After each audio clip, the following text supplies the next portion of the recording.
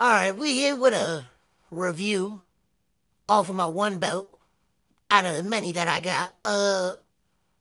It's the Hardcore Championship belt. My girl loved this belt, man. It's such a beautiful piece of trash. See the duct tape right there? Boom.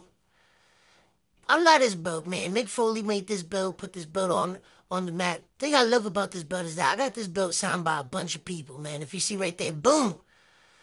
You got Bill Alfonso on there, Sabu, Rhino, Mick Foley, Tommy Dreamer, boom. Side to side, front to back. You seen the replica. You seen everybody on there. I love this title, one of my favorite titles. I just wanted to show you the review on it. Definitely gets a 8.5 out of 10. Uh, Definitely the Attitude Era was one of the best eras. So, uh, boom. That's my little mini replica. Oh, we gotta do it big. Shouts out to me.